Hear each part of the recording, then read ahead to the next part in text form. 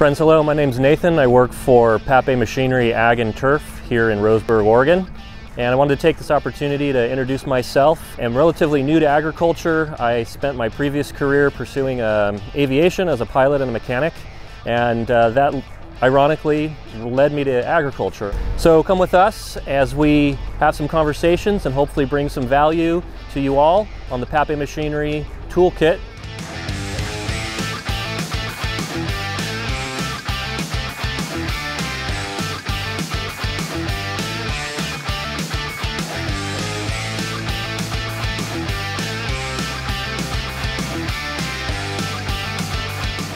This video is for people who don't know anything about tractors. It's for folks that are interested in a tractor, are interested in buying one, but self-admittedly just have no experience. And this is for to give confidence to you guys, really. It's when you come into a store or you're doing research online, it's to give you just some basic terms, some basic context of what a tractor is, and equip you with the terminology and, again, the confidence to speak about the different features of a machine that you need, and to understand the sales guy when he's walking around showing you all the different components of a tractor. I want to walk around this particular tractor, and I've chosen this one specifically because of its kind of roots to what a lot of tractors throughout let's say the last 40 years have been equipped with. So this is a John Deere 3025D. That means that it's part of the 3 family, the 3 series or the 3 family tractor group. And it's a 25 horsepower tractor, and it's a D model.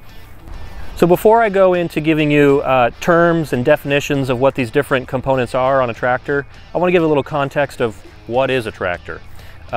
What were people trying to solve? What challenge or work were people trying to do when the tractor was invented? Interestingly enough, this harkens back to the beginning of John Deere. In the 1800s, John Deere was solving a problem. He was solving how to plow without mud getting stuck on the plowshare. And that innovation led to the beginning of John Deere, and which has then led to what a tractor is. So at its core, a tractor came into being to pull. It's a pulling device. And that's actually one of the reasons why tractors have big wheels in the back. And I'll go into that a little bit later.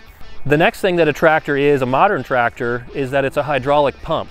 It produces hydraulic pressure, and it distributes that pressure and flow to do work with hydraulic cylinders.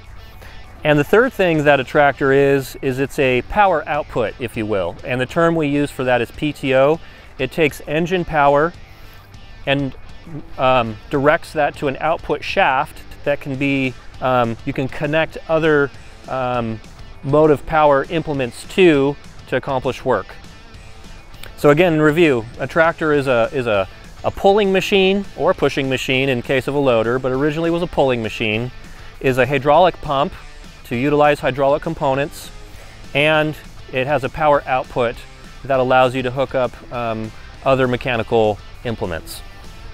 So with that context or that foundation laid, let's go through and discuss the terms that you're going to hear and kind of need to know when you're shopping for a tractor. I think a good place to start is a front. Almost all the tractors we sell are equipped with a front end loader. And that's what this frame is that you see right here. It utilizes hydraulic cylinders for lifting and tilting and other functions that we'll talk about later. So attached to the loader most commonly is a bucket.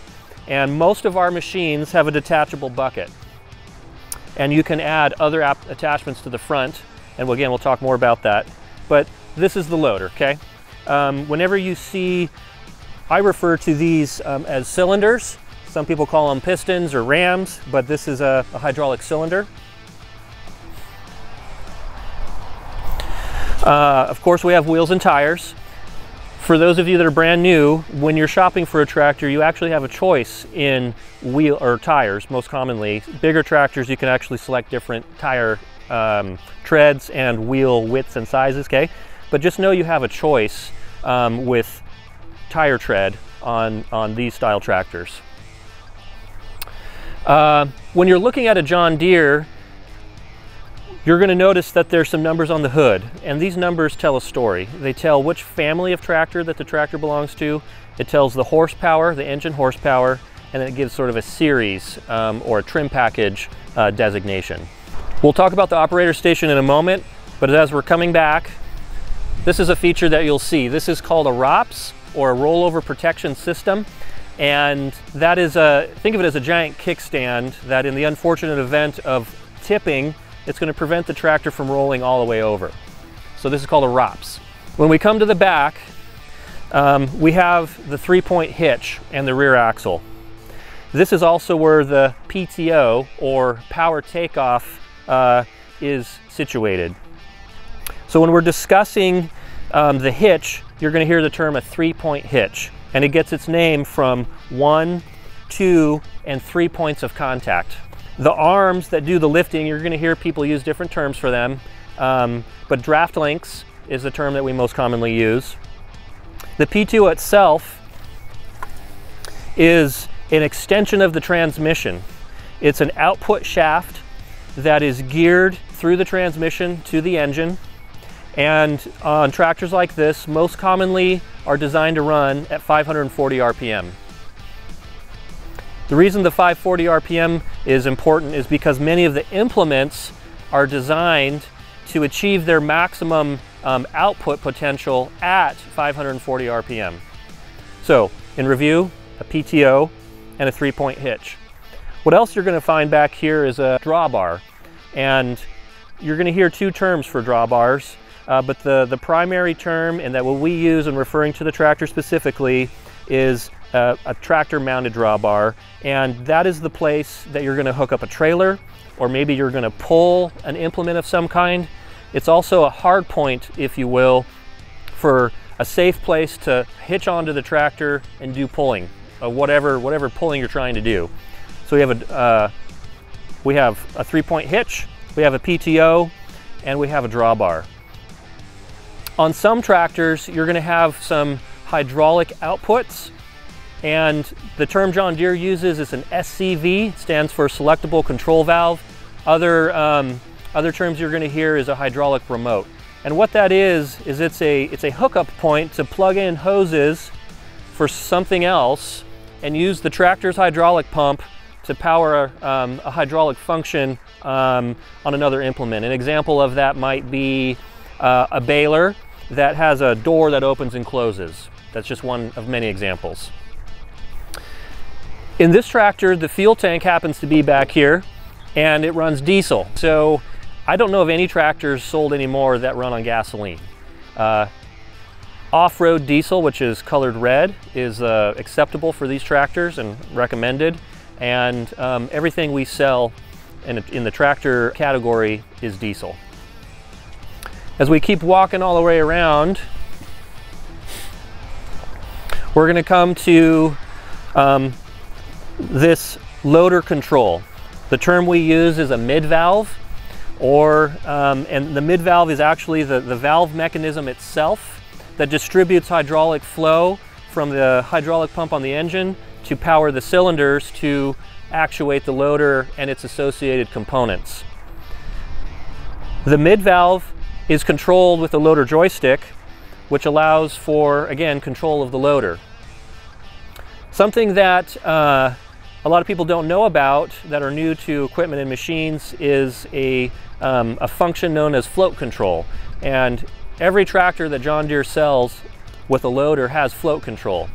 And to avoid too long of a conversation, it's just a way to finesse the control of the loader for certain tasks. I'll leave it at that. Ask a salesperson what that means, and he can demonstrate that for you. Another comment as we're looking at the front of the tractor is the front axle. And the axle is important because it keeps the wheels on, but also because I would say 90% or more of the tractors we sell are four-wheel drive.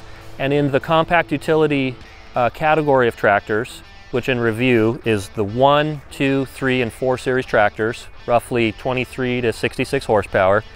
In the compact utility market or category, man, almost every single tractor we sell is four-wheel drive, and that's desirable. So just know that this particular tractor is equipped with four-wheel drive, and that's pretty much all people want these days.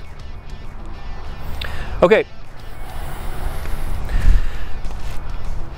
In a tractor, where the operator sits, there's two common configurations. There's what we call an open operator station, or OOS. You'll see that term in brochures and other literature, or a cab. Now this is an open operator station, and it's the most common and affordable option.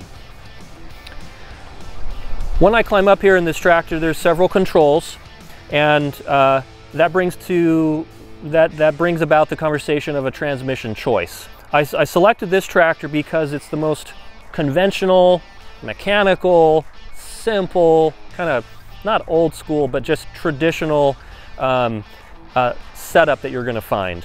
Most people with a little bit of experience with tractors remember driving their dad's or their uncle's or their grandpa's old tractor. It's going to be a manual transmission.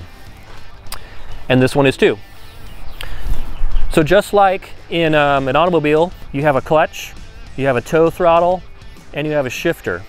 So those are all common across tractors and most automobiles. In addition to a truck or a car with a manual transmission, you have the ability to select ranges. So most four-wheel drive trucks have high and low range. Tractors do too. In addition to high and low range, you have a control that's going to control forward and back. Most of the transmissions, there's some exceptions, the forward and reverse control is a handle located up on the dash near the steering wheel.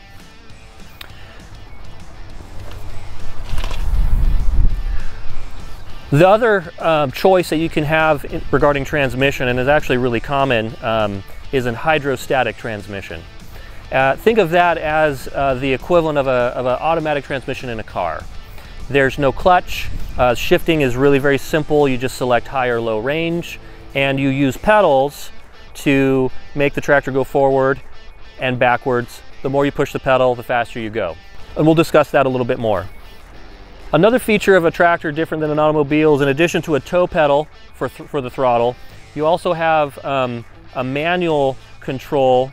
One way to think of it is it's a minimum RPM setting. So you can control the speed of the engine with the lever, but it sets it and there's no return. It just keeps the power or the RPM set in that position. That's helpful when you're running an implement that needs a set amount of PTO power to run whatever implement you're running. An example would be a tiller.